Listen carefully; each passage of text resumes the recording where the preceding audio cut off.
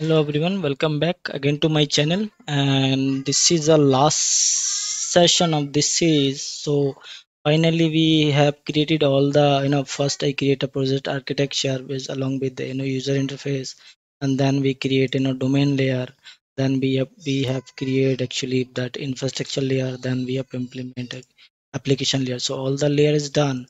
Now we have to implement then our UI to that application layer. Okay, so before moving, first we have to understand like what are the content actually that user interface representation layer. So this layer interact with the user and handles the HTTP request and response. Okay, and it is depend the application layer, and it's contain the controller view model and UI related components. Okay, so it is depend like if you using a UI API, so API or web application, so like that.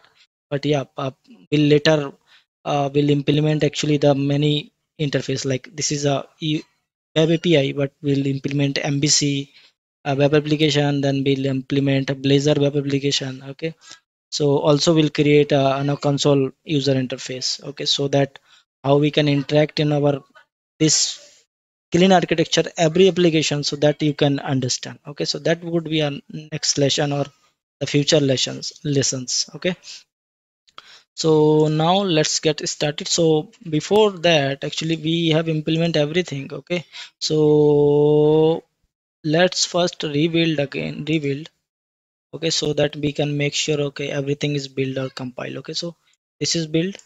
Okay, let's zoom out. Okay, and just this one. So let's zoom in, and now what we can do, we have to uh, implement. Okay, so first what can do, we can delete the default one. Okay, so default that weather forecast or weather forecast controller.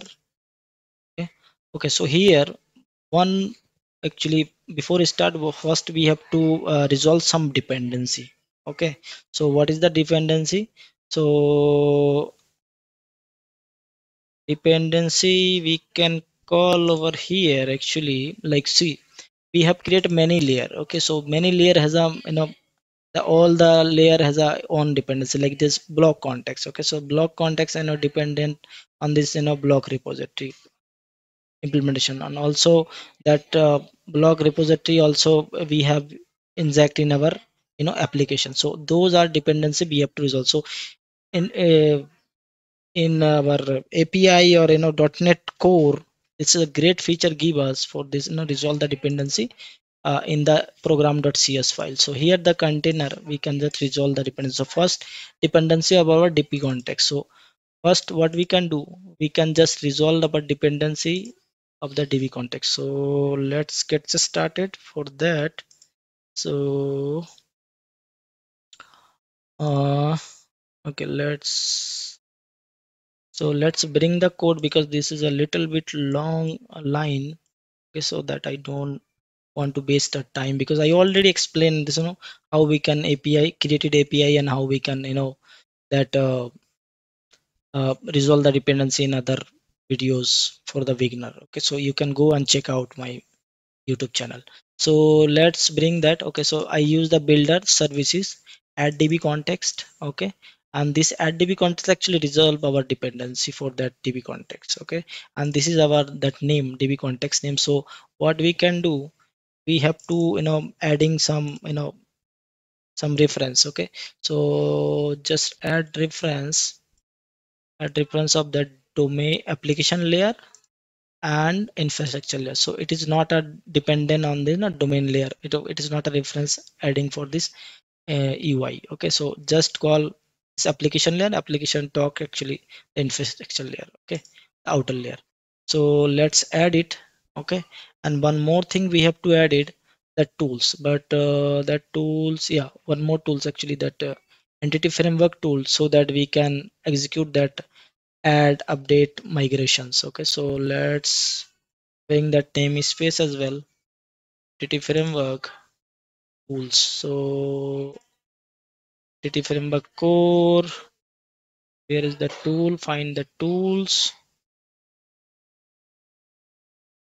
tool, just looking for tools. Okay, let's aim tab tool. Okay, so see here the entity framework the tool install, and that is done. Okay, so let's save it, program. Okay, now see it is there, and now bring that db context class. Okay, so this is that bring, this is the namespace. Okay, and they are actually contain that our block db context, and using this one, so again bring the namespace of SQLite of that entity framework code. Okay, that is sufficient. And also what need to do, we have to create one connections. Okay, so that db connection, so where I can do that, go to app.settings, and here we can create our db connection. So let's create a db connections. Okay, so copy, paste it over here. Okay, so this is, I mentioned that connection string and then block db context. Okay, copy state that and make sure like it is same for here. Okay, and also I just first trying to connect, if it is not, then throw the exception. Okay, so this is one which is done. Okay, this one is done. Now we have to resolve dependency for this blog repository as well as the service repository. So how we can do that? Simply builder services dot add transients. There's a three mechanisms to register, so this time I will use based on your preference. So I'll use that I blog repository and blog repository. Okay, that implementation. So that is done. Then again add transient. Okay, so I blog services, then blog service. Okay, so that is done. Something is the problem. Okay, the db not context. Okay, it is a blog repository. Okay, so why my mistake, so just change it to this. So this is done, and then bring them namespace. Yes, the repository. Okay, this is fine. Okay, this is done. So let me rebuild and make sure everything is working. There is no, yeah, see this is the rebuild. Okay, so now the last things we have to pending, just migration. Okay, so how we can do the migration so that our db can create it or data. So go to tools, go to NuGet package manager and open that package manager console, or you can go to package console direct here as well. Okay, so what you have to do, just try to migrate, like add migration. So add mig and just tab, so that you can see there's a whole name, this command name is there, the initial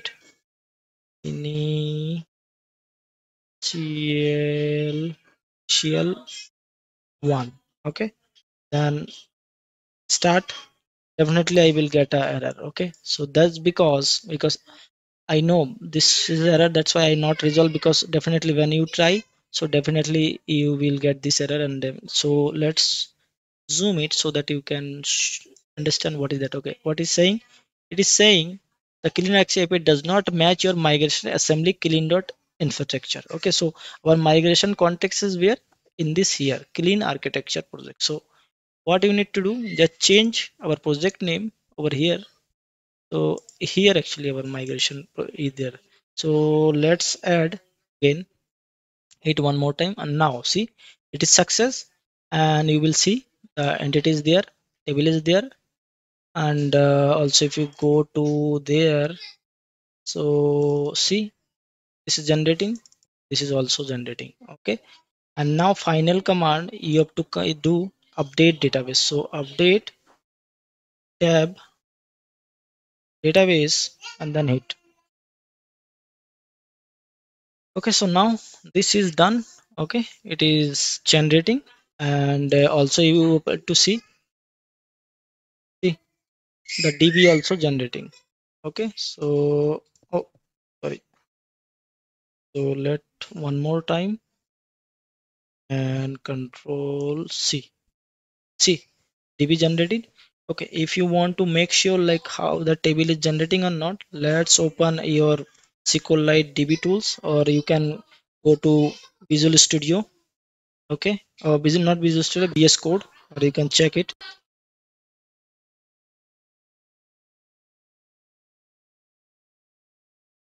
Okay, remove this one. Okay, and then add whatever our source path. So go to there, clean architecture. So go to there, open folder path explorer, and our data is there.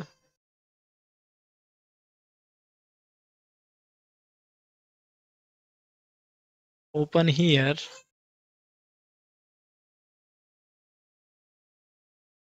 and change it to folder. Okay, so that, yeah, see, this is that one which is we just created. Select, open, and just double click and see our data is, our column, our table is created. Okay, so as of now we can check there should not nothing. Okay, and now we have to implement actually. Okay, so our controller, because the migration or structure everything is stable, so now dependency also resolved, so now we have to implement and use that application service. Okay, so how we can do that? Controller API, and use the add controller, use that controller name application, or it is a blog, and then add. Okay, so now controller is ready, just inject. Okay, I already explained everything, this API, how we can control, how can create a controller directly without writing a code, or also the one by one like get, post, delete, everything. So go to my videos, also check out.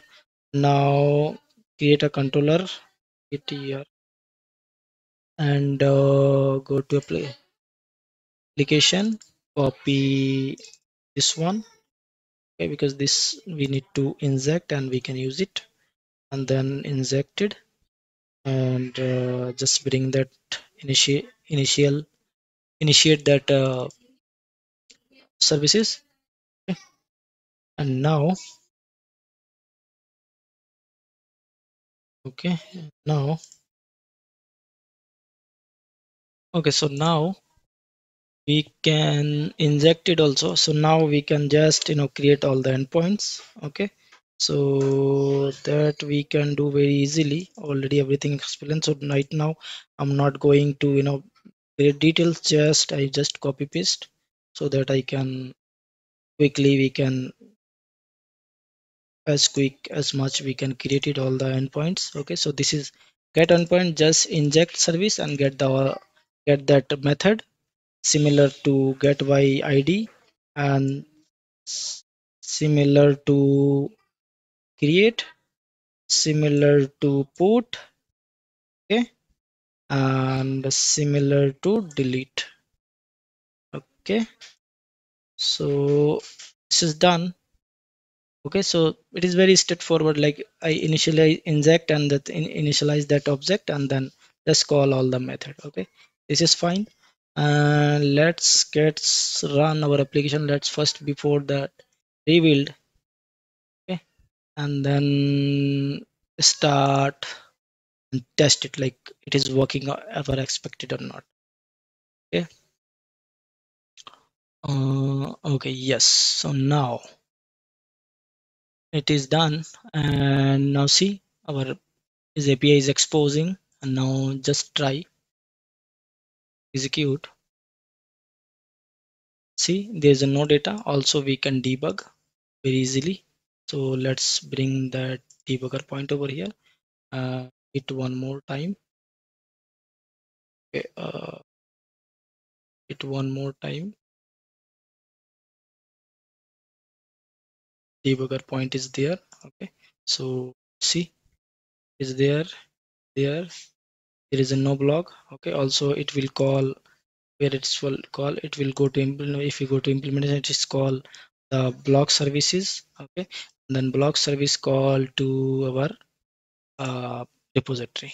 Okay, so like this way actually flow is working. Now it's nothing, and now trying to post some data so that we can make sure our uh, add, update, delete, everything functionality is working.